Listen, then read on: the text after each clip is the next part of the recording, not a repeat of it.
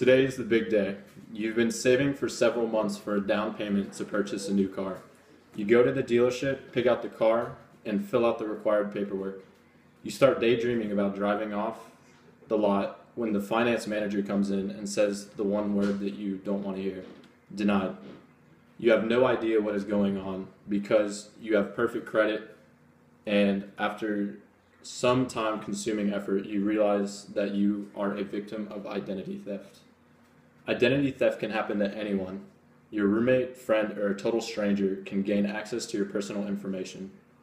I was almost a victim of identity theft myself. Several years ago, someone stole my wallet and started using my debit card to purchase a very few expensive items. I had no idea what was happening until I went to the ATM to withdraw some money. I called my bank and found out that my account was $2,000 overdrawn.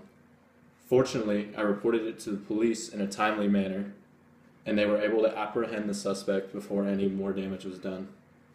The police told me about identity theft and how lucky I was to have such little impact overall. After the incident, I started doing research on identity theft so I could prevent it from happening again.